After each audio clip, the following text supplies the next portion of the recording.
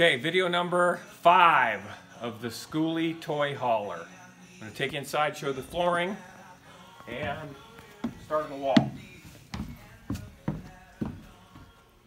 Okay, so this is the floor we did. It's just our subfloor that we actually burned, and then we sealed it off with Duraseal, it's called.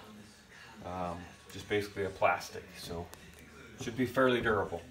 And then we're building the wall here. So what I did is took a 2x4 and I ripped it down to 1 inch with the table saw because that matches this rail right here that the old school bus seat used to sit on.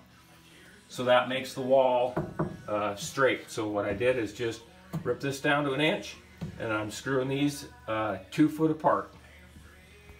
And I'm screwing it down to the subfloor and into the metal.